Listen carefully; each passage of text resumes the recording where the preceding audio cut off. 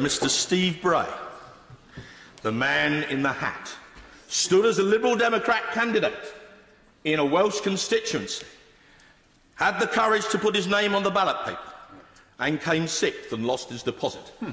And we wish him a happy and silent retirement.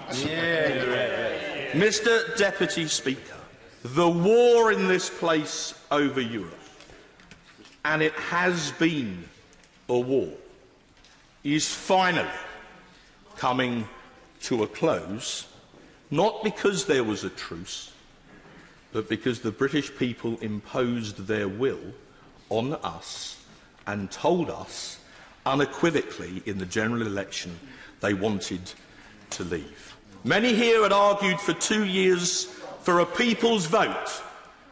We've just had one. It's called a general election, and the outcome was unmistakably clear.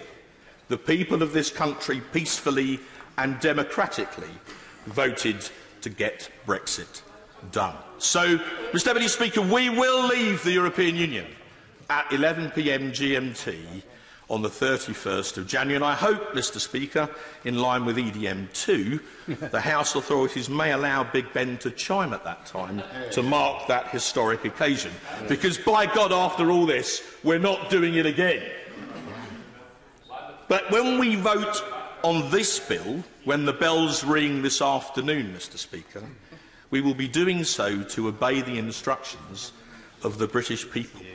They have given us an unmistakable order to leave the European Union, and we will vote for this bill in order to comply with what our employers have told us they want us to do.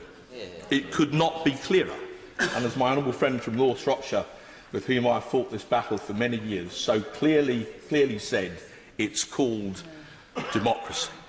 Mr Deputy Speaker, the people have spoken, and we will listen.